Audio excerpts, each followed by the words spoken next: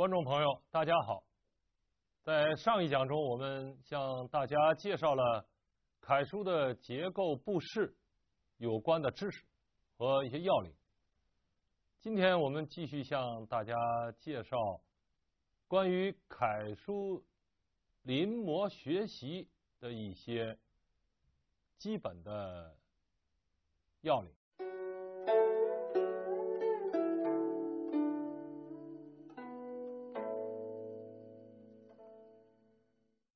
首先，我们需要明确一个问题，就是学习楷书为什么要临摹？不临摹行不行？答案是很明确的。要想写好楷书，不管是一般性的学习了解，还是进行书法创作，必须要进行临摹。因为临摹这是学习书法，也是学习楷书的唯一道路。第二，临摹更是中国书法艺术创作必须遵循的一个规律。第三，历代的书法大家和现在很多从事书法工作的同志，包括学习书法的同志，都是在坚持的进行临摹学习。所以我们说，要想写好楷书，只有通过临摹才能够进入这个学习的门路，才能够不断的提高书法艺术水平，才能够真正学到有关楷书的知识。临摹有一些具体方法，也有个一定的阶段和过程。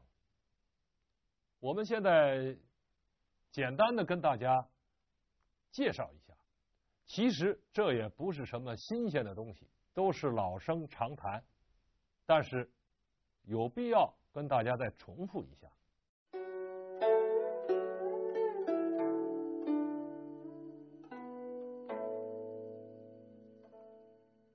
首先，我们先明确一下，什么叫做贴？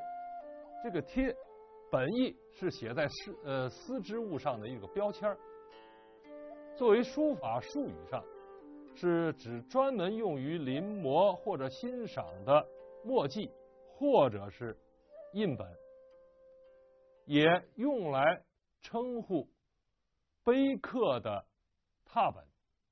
从宋代以后，习惯上把摹刻在石板上或者木板上的书法以及他们的拓本叫做法帖。那么现在一般的把古今书法家的碑刻拓本也还有墨迹以及印刷品都统称为字帖。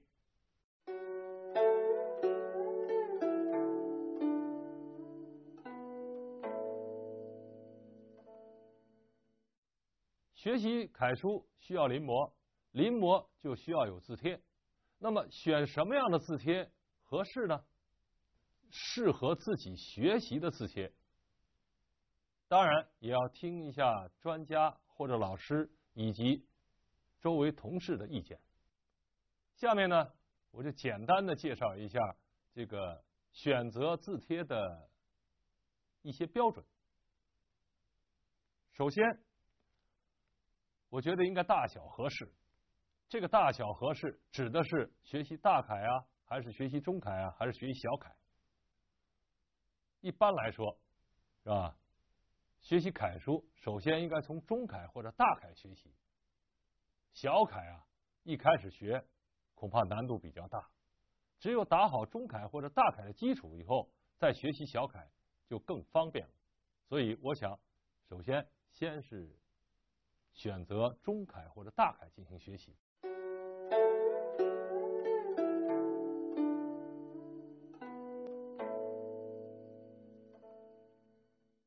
第二，技法要明确而且规范。这一点应该是在老师或者专家的指导下，根据自己的兴趣选择那些笔画清晰、技法明确、造型结构准确的字帖来进行临摹。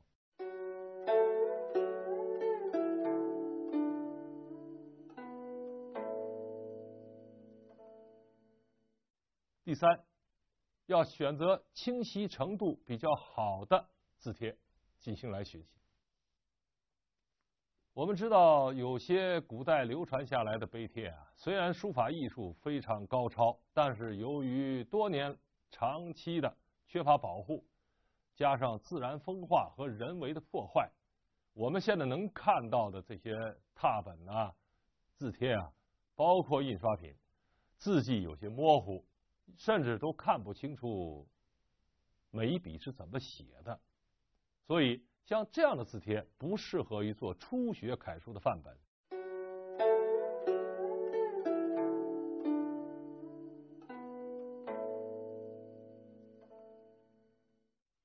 最后一点呢，恐怕这就要涉及到一个适合兴趣的问题，所以我觉得这个事情在这里头说的就是通俗一点，就像找朋友一样啊，别人介绍的再好，你自己不喜欢，恐怕也是没有多大用处的。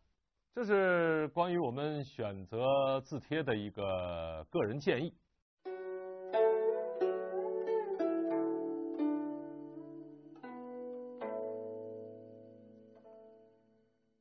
学习楷书或者学习书法，既要临帖，还要读帖。这个读帖，我们在这里说，实际上就是要认认真真的把你所感兴趣、你想要学习的字帖上的每一个字，通过自己的眼睛的观察和分析对比，这样来进行读，不是说把它的文字读下来，是吧？这个恐怕在这里要多说一句了啊。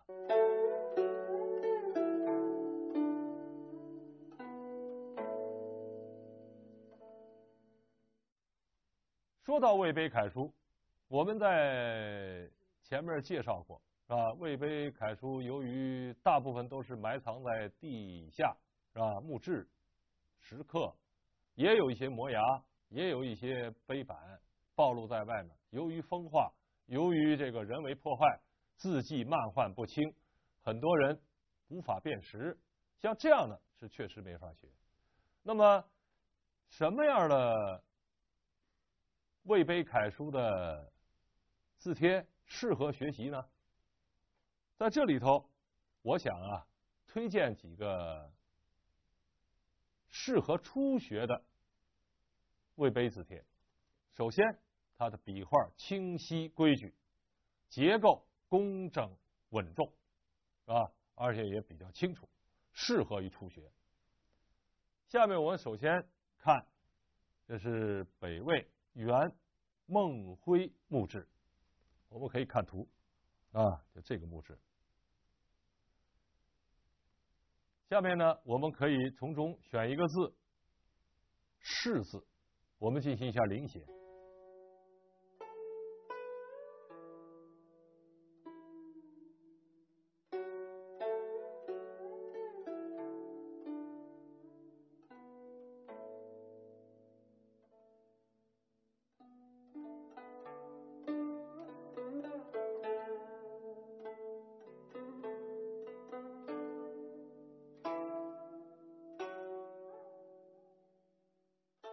在临写过程中，我们也看到了，它这个笔画很清晰，每一笔笔锋怎么走，这个收笔怎么收，都看得一目了然这是元孟徽木质。下面我们再看一个元崇木质，我们也选一个字，秋天的秋，进行一下临写。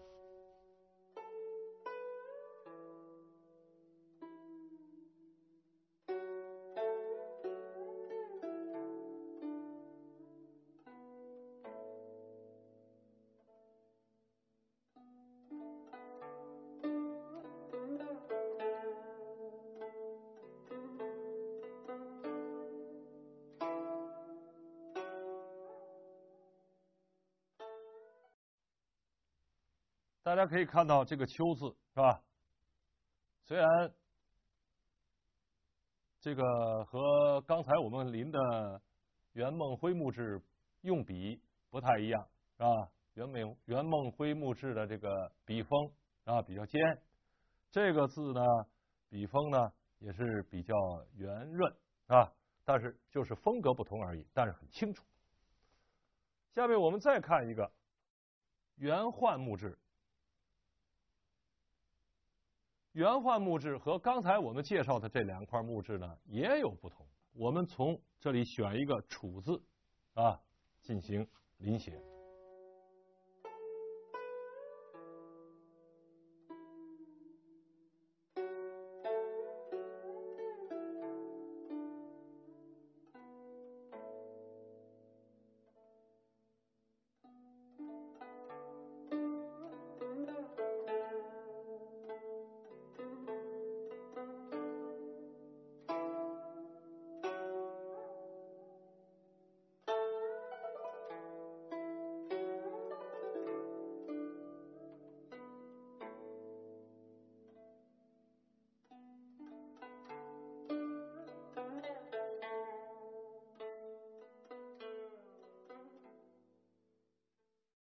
我们刚才临的这个楚字是吧？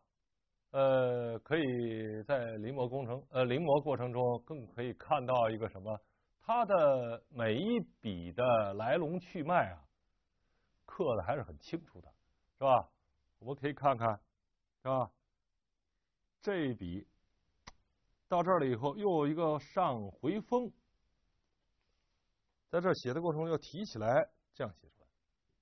这些东西就是在临摹过程中，我们可以通过它这个很清晰的笔迹的线路，为我们如何下笔提供一个很好的样板啊。这是我们讲介绍的这3块是吧？字迹笔画清晰，结构工整而且稳重的这个3块北魏时候的木质。这个初学嘛，可以先学啊，等到掌握一定的规律以后，再可以学习其他不同风格的啊，北魏木质和其他的木质。当然，我们说还可以再推荐一个，就是北魏时期的石夫人木质。这块碑是吧，在这个北魏木质里头算是工整秀美的一派。所以呢，我们建议作为初学魏碑的同志也可以学一学。下面呢，我们从中选一个契字啊，进行一下临摹。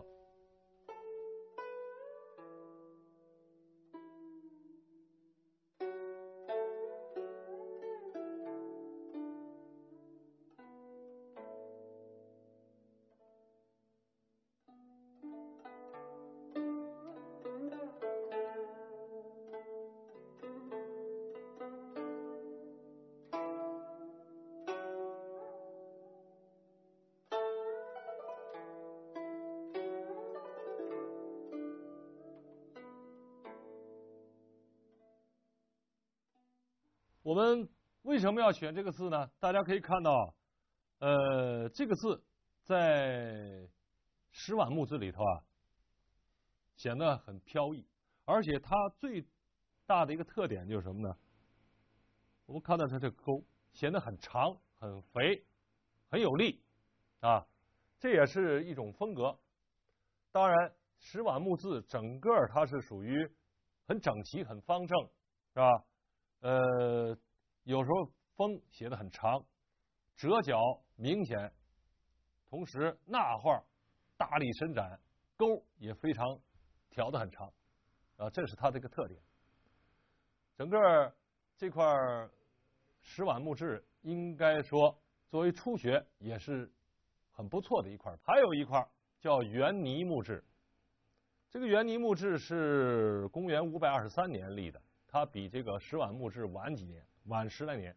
现在呢也是藏在上海博物馆。这个圆泥木质它的书写和刻工都是非常不错的啊。书法呢，而且也是娟秀素雅，还有规矩，有法度。下面我们也是从中选一些字进行一下临习。首先，我们先临“泥”字，园泥的“泥”。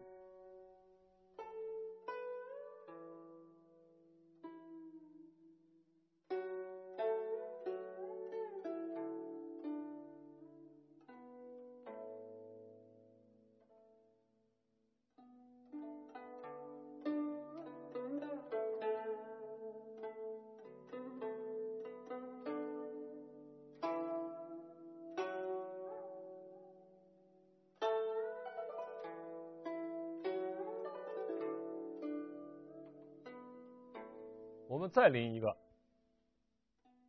“宁静”的“宁”。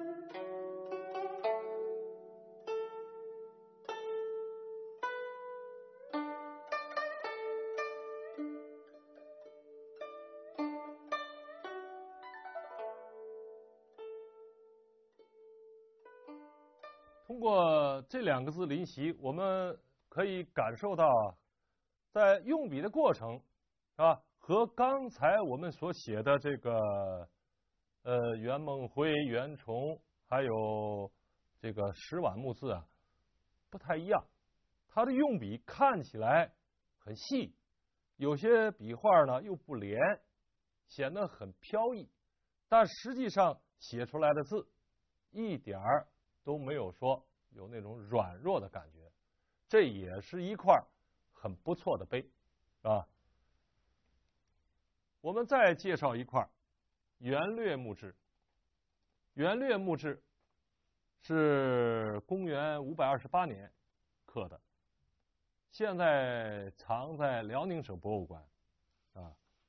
这块木志也是作为初学，不光是初学，包括有一定基础的都可以继续学它。因为什么呢？这块木志除了它保存比较好以外，而且呢用笔遒丽俊美，清秀流畅，受到了很多书家的赞许和推举。有些人甚至认为这块木志的书法和东晋王羲之、王献之书法有着很多渊源关系，是从二王的行草书中转化而来的。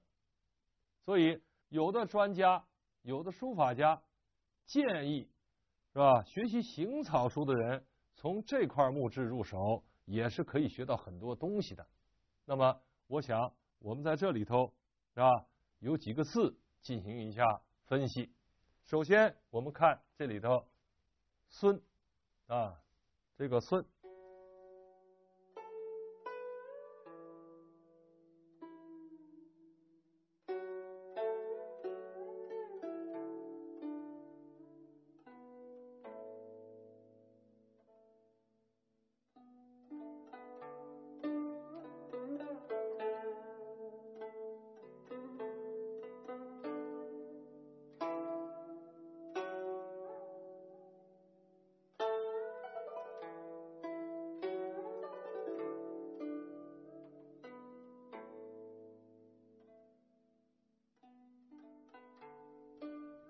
我们再看镜子的镜，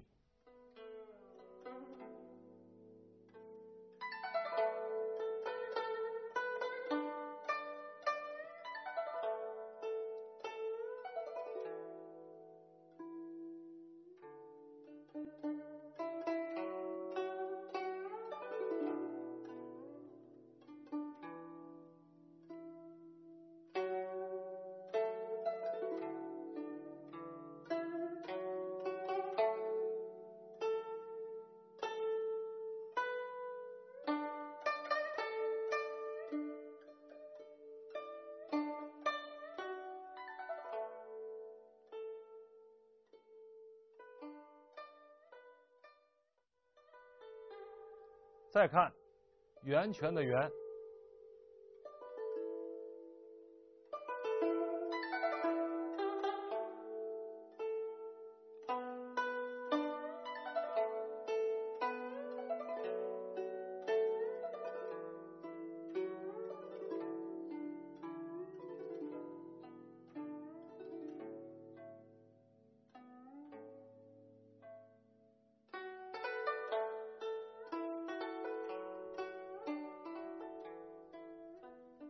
我们刚才临写了元略木志中的3个字。首先我们先看一下孙，然后再看静，再看元。现在我们可以这么说，大家看孙这个字的左半部这个子，这个静字的左半部金字旁，还有源泉的源的左半部的3点水都写得很宽松，啊，而且呢也是有些飘逸。大家可以看孙子的孙的这个子字旁，这个挑也就是题画写得很长，啊，它的右半部倒写得很紧凑，而静子的静最后这一勾，一个竖弯钩，它像写行草书那样轻轻的写了一个竖弯折，啊。再看源泉的源，源泉的源，它把这个3点水写的比较窄以后，这个右半部的源写的距离稍微往远处拉开，而上半部写的很大，在下半部这个小字却写得很小很紧凑，所以这些都是吸取了一些行书的笔法，写得很生动，姿态也是变化很多。所以我们说这个学习元略木志呢，不光是作为初学，是吧？学习笔法丰富一些，另外呢，从它的结构上也可以分析到，用行书的某些笔意来写楷书，也是有很多可以借鉴的。所以我们在这里头向大家推荐初学魏碑楷书的这么几块木志啊，主要的目的还是想让大家在笔画清晰明确、结构工整稳重的基础上，是吧？先把基础打好。至于说以后我们在以后还要讲到，是吧？一些著名的北魏楷书以及唐代的楷书，这样呢，在不断的分析、研究、对比，总结出一些在临摹中应该注意的规律性的东西。